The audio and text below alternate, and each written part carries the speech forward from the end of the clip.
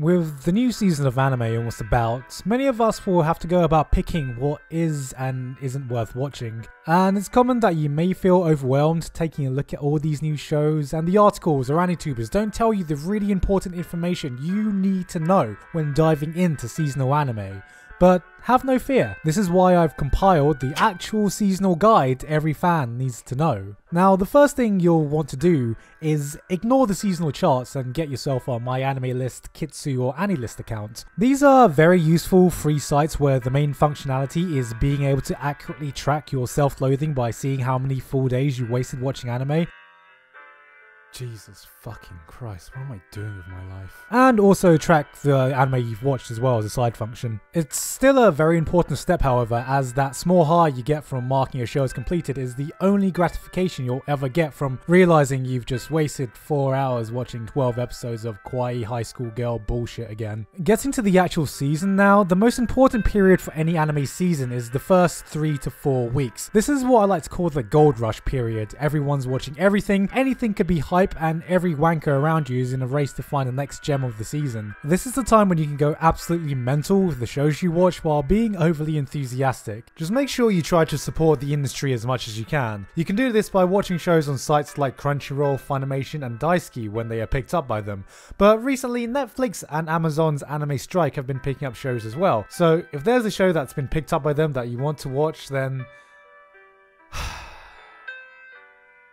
fucking kill me. The first question you may ask yourself is, what new shows should I pick up in this gold rush? And the correct answer is actually all of them. Before, guys could impress girls by bragging about their careers or academic achievements, but these days you can do pretty much the same thing by showing off the size of your currently watching list. If they're not impressed by that, however, then you can really step it up with that endless pit that never seems to stop growing, and just whip out your plan to watch list. After the gold rush period, we've reached the important 3-episode rule. By this point, you should have gotten enough of a feel of a show to be able to decide whether it's for you or not, and you can actually tell a lot about the show and yourself as well by the episode you drop it at. If you drop a show at episode 1, it means the show is really bad. Drop at episode 2 and the show isn't going anywhere. At episode 3 is the standard cutoff, and dropping past episode 4, then you're just a filthy weak casual with commitment issues. You may find that you pass this 3-episode point with 20 hours worth of shows you want to keep up with per week, where you're having trouble finding the time to keep up with them all and it's starting to affect your work or school. So you have to choose between anime or life commitments. And it's at this point you need to ask yourself a very important question. Do I really have the time every week to let these stupid little things ruin my life schedule? And once you do, you can properly figure out, okay, how many days of work and lectures can I be late for this week? If for whatever reason, however, you can't find the time to keep up with the show but don't want to drop it, a useful scheduling technique I've found really effective is by putting that show on hold and forgetting to ever get back to it. Once you've followed enough anime seasons, you may start to notice some common themes, so let's go over some of these. Keep in mind that not all of these are mutually exclusive, and a lot of shows can fit into several of these categories. The most obvious one is the hype show of your season, which is also often called the hype train. It's called the hype train because once you get on, the train stops you and everyone else from talking about any other show until the train is over. You really see this effect kick in about 6 weeks in when everyone's watching something new. It's too early to discuss the upcoming season and nobody in their right minds wants to talk to you about Kato the right answer. It's quite often that such a show is hailed as the savior of anime, as thousands of fans proclaim that anime is saved for the 7th billion time. And you may wonder what constitutes as saving anime in the first place, or what anime even needs saving from. It's the Nazis. Sometimes you may be looking at a list of new animes and come across a show where you end up thinking, what the hell? Did someone accidentally put their synopsis as the show title? That's actually called a light novel adaptation. Light novels can be about anything, limited only by the things that an author can imagine. And that's the great thing about knowing it's a light novel adaptation. It's knowing that the story is definitely going to be set in a fancy world or have a little sister in it. You may think that these will be the most important shows of the season, but this isn't actually right. As you start hanging around the community, you'll notice that anime fans have evolved their own method of communication through pictures of cute little anime girls. This is why the important thing to look out for is that one girl every season who you can stock up piles of reaction shots for use when interacting with other anime fans, as the only other communication method that's proven to be as effective is JoJo memes. Once you've gotten into the groove of things, one day you may find yourself watching a show and noticing that you've grown attached to the characteristics of a single female character, and this is a very important moment in your life, so hold it dearly because You've just been drafted into a war. Nobody really knows how the Best Girl War started, nobody really knows how the war will end, and nobody really knows who wins or loses, but in the end it's not about winning or losing.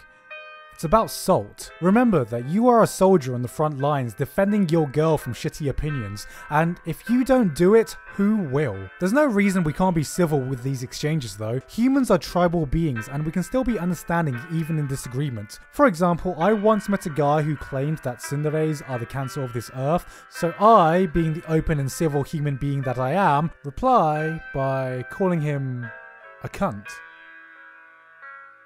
There are several ways to support a character you like. One day you may just retweet a gif that you like, and the next thing you know you're writing a 10-page essay on why episode 12 of Bakemonogatari proves beyond a shadow of a doubt that Senjugahara is the gem that we men do not yet deserve in this world. Hypothetically speaking. But what I do also like to do is buy figurines, because that slight high you get when you complete a purchase is just big enough to drown out that nagging voice in the back of your mind telling you that she'll never be real.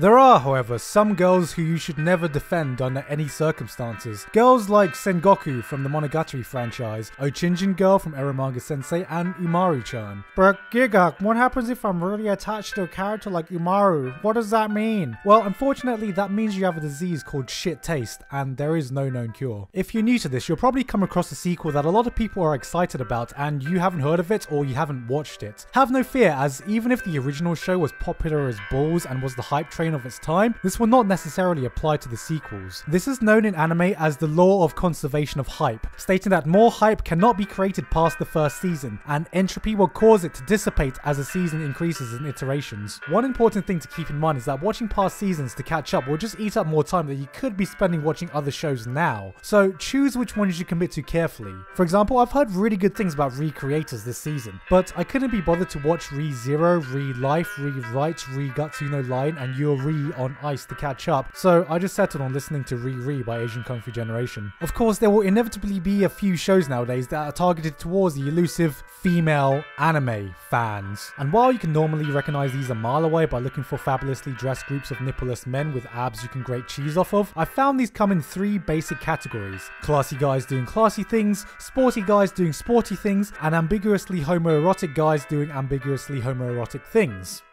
Homoerotically. The shows don't always have an undertone of homoeroticism around them, so you just have to look for different levels of signs. The most basic level, for example, is if two guys make eye contact with each other, then they're bumming each other in the locker room. Obviously. On the opposite end of the spectrum, we have the Super Titty High School Fight Club. This pretty much speaks for itself, as the main reason anyone would watch these shows is because of the plot. Plot is a term used within the community to define the overexposure of female body parts in a sexualized way, and is also occasionally used to describe the writing and story of an anime. Every so often though, you'll glance at the chart and see something you won't believe at first. You'll think it's an anomaly, a mistake by the site, so you'll refresh the page and look for other sources just to confirm the information that's been presented. And as you slowly realize it's true, a bead of sweat will drop down, your eyes widen, and your heart starts racing as it dawns on you. The madmen! They did it! They actually fucking did it! This show's gonna be running for more than 13 episodes! And that's pretty much everything you need to know about getting into seasonal anime. You may be listening to this guide wondering why you'd ever want to get involved in seasonal anime in the first place. I mean, it just sounds like a massive time sponge. But trust me when I say it's all worth it for that satisfying feeling when you finish all your shows, mark them all as completed, and as you're ready to discuss everything you've just watched, you realize everyone's already moved on to the next season. Hey guys, hope you enjoyed the video. Thank you very much this month to Patrick Madsen, Thrones Melt, Jared Gattel, Gabe Brown, Vincent Mooney, Lauken, and everyone else on Patreon for helping to support me for this month and making this video possible. If all goes as planned, this video should be out while I'm at AX, so I don't have any real updates right now. Yeah, that didn't work. I was way too busy at the con. But if you did want the Anime's Trash shirt and the Tournament Arc shirt, those are still on sale and link below if you still want to get them. Anyway, I'm going to enjoy Anime Expo right now, which I am hopefully doing at this very moment because this is all pre-recorded, so yeah. You better be having fun, future me. I had the time of my life. Thank you, past Gigguk.